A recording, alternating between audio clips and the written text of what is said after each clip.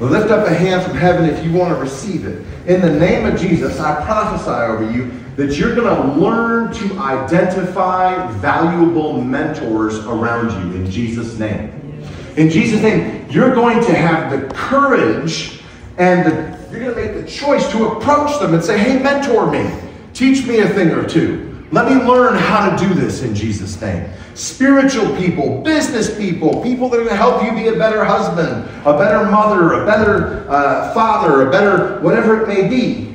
In the name of Jesus, you are going to receive from people and learn from them. You're going to set up a place in your life where you have accountability from Christian people, not that are just going to run their mouth about you, but they're going to teach you valuable things that make your life better. In the name of Jesus, you're going to receive the double portion from your mentors.